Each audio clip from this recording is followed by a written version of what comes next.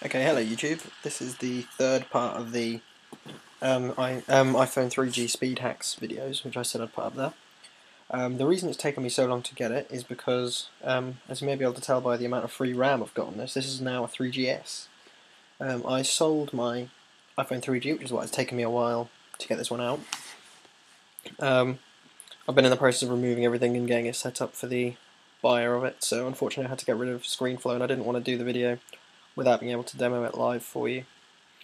So, with that got past, I'm going to be able to show you how to do these things, but obviously I'm not going to apply them myself because this is a 3GS, I don't need to, but if you're on a 3G, go for it. Alright, the first step is one I mentioned in a post on an iOS4 forum, which I'll link to the post in the comments, in the information, on the dangerous way to unlock your device, and I am going to go through it, but once again, as always, I recommend you don't do it. Okay, just getting that out of the way. Alright, you can use SSH or anything, I prefer iPhone Explorer, and I want you to navigate to that directory there, okay? Just there. So, I'm going to do it now. Okay, so, open the root of the phone, okay then. System, Library, System Configuration, which is here, Power Management Bundle. Okay, now you will find this file here. Oh, oops. Okay, this one. And this is the file where the overclocking and underclocking is always done.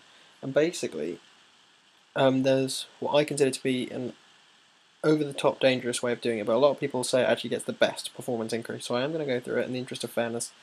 And that's basically to stop this plist file from loading. In order to do that, what you do is you simply rename it, and you get rid of that part. Okay? Just that's all you do. Then you save it and reboot your device. Now, I'm not going to do it. I'm just going to write it back in.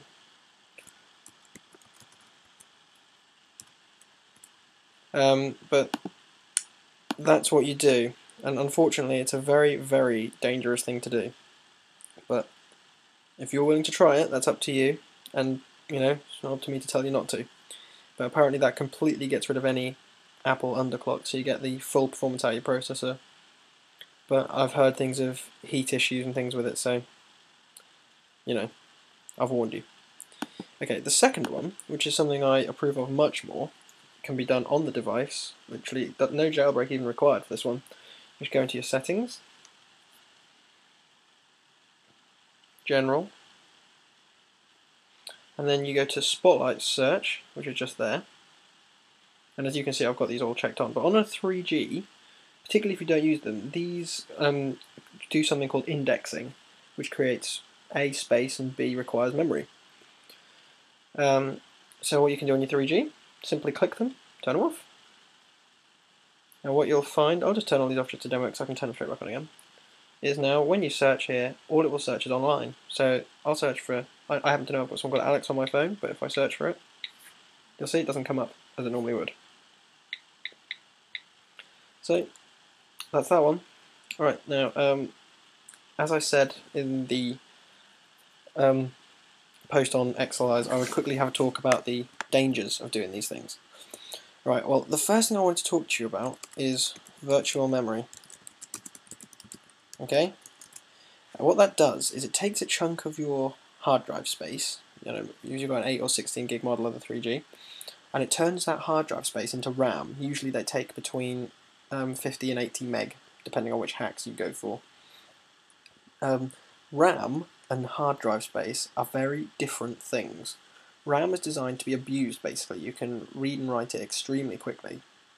It's designed to open things very fast and have things deleted from it very fast, whereas your hard drive is not. It's designed to be used every now and again for that sort of thing. So taking that and turning it into RAM can be dangerous. Now, I'm not going to be ridiculous and tell you it'll kill your device, because in all honesty it probably won't, and to be honest it would probably take maybe even 5 years before you start to see memory loss problems, but I'm being fair in telling you that it can cause problems, and that if you're worried particularly about sensitive data on your phone and you don't want to risk losing it, I suggest you stay away from virtual memory. Okay? Now I'm going to talk about overclocking. What that actually does is takes the processor, which Apple clock to 412 megahertz, when the actual processor runs at 620. Now you may think, why is this? And the answer is twofold. It's A, battery life, and B, heat. If you run the processor at full speed, you will use more battery. There's no two ways about it, and unfortunately there's no way around that.